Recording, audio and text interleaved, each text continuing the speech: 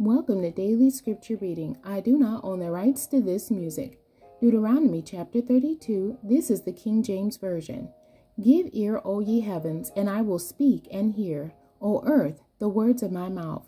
My doctrine shall drop as the rain, my speech shall distill as the dew, as the small rain upon the tender herb, and as the showers upon the grass. Because I will publish the name of the Lord, ascribe ye greatness unto our God. He is the rock, his work is perfect, for all his ways are judgment, a God of truth and without iniquity. Just and right is he. They have corrupted themselves. Their spot is not the spot of his children. They are a perverse and crooked generation. Do ye thus requite the Lord, O foolish people and unwise?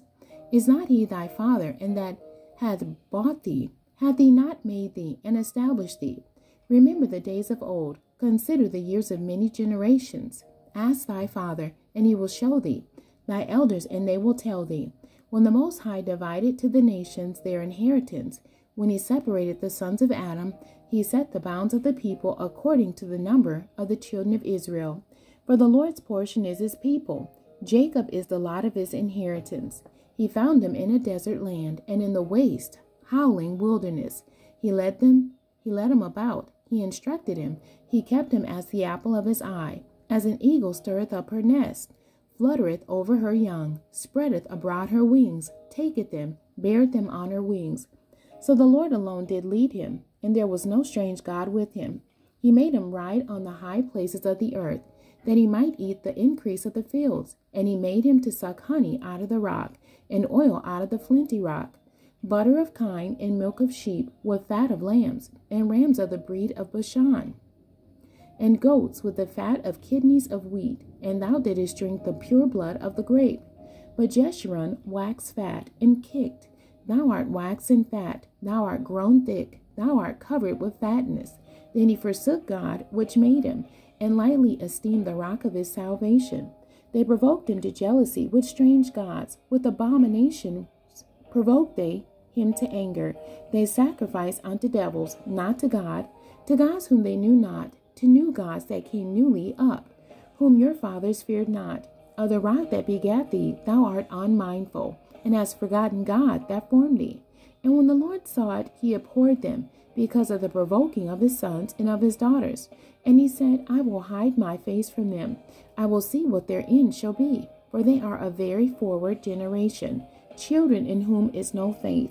They have moved me to jealousy with that which is not God. They have provoked me to anger with their vanities, and I will move them to jealousy with those which are not a people. I will provoke them to anger with the foolish nation. For a fire is kindled in my anger, and shall burn unto the lowest hell, and shall consume the earth with her increase, and set on fire the foundations of the mountains.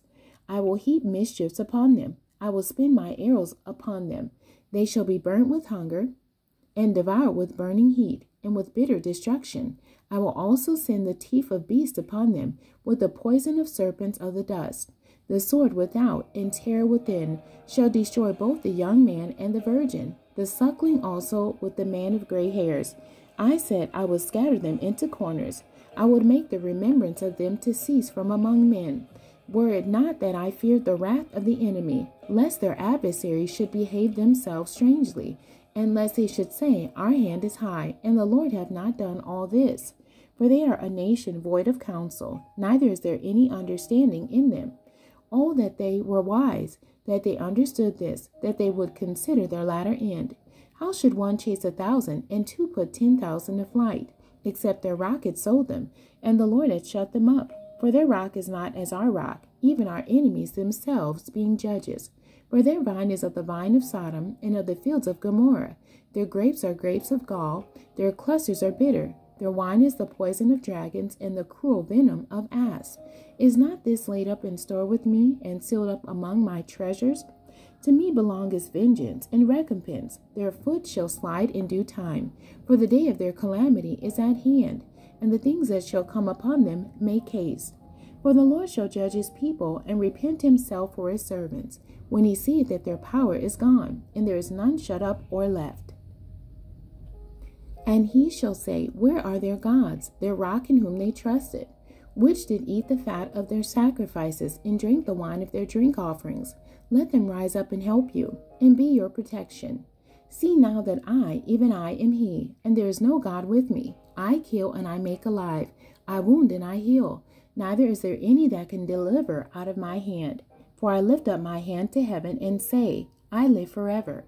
If I whet my glittering sword, and my hand take hold on judgment, I will render vengeance to my enemies, and will reward them that hate me. I will make my arrows drunk with blood, and my sword shall devour flesh, and that with the blood of the slain and of the captives, from the beginning of revenges upon the enemy. Rejoice, O ye nations, with his people, for he will avenge the blood of his servants, and will render vengeance to his adversaries, and will be merciful unto his land and to his people. And Moses came and spake all the words of this song in the ears of the people, he and Hoshea the son of Nun. And Moses made an end of speaking all these words to all Israel. And he said unto them, Set your hearts unto all the words which I testify among you this day, which ye shall command your children to observe to do, all the words of this law. For it is not a vain thing for you, because it is your life, and through this thing ye shall prolong your days in the land whither ye go over Jordan to possess it. And the Lord spake unto Moses that selfsame day, saying, Get thee up into this mountain, Abiram, unto Mount Nebo, which is in the land of Moab, that is over against Jericho. And behold, the land of Canaan, which I give unto the children of Israel for possession. And die in the mount whither thou goest up, and be gathered unto thy people, as Aaron thy brother died in Mount Hor, and was gathered unto his people, because ye trespassed against me among the children of Israel at the waters of Meribah, Kadesh, in the wilderness of Zin, because ye sanctified me not in the midst of the children of Israel.